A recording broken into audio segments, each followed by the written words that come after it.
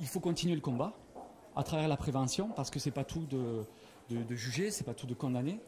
Simplement, il faut que ça serve. Et je crois que pour que la parole se libère, il faut aussi que tous les gens sachent que dès que vous savez quelque chose à propos d'une infraction sexuelle, d'un crime ou d'une agression, vous êtes dans l'obligation de la dénoncer. Aujourd'hui, sur un enfant, plus que jamais.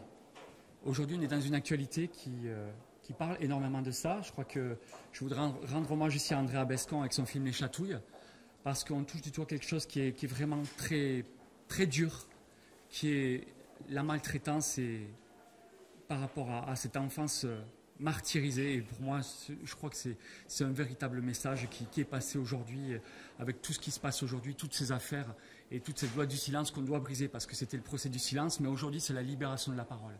Et ça, j'en suis très content.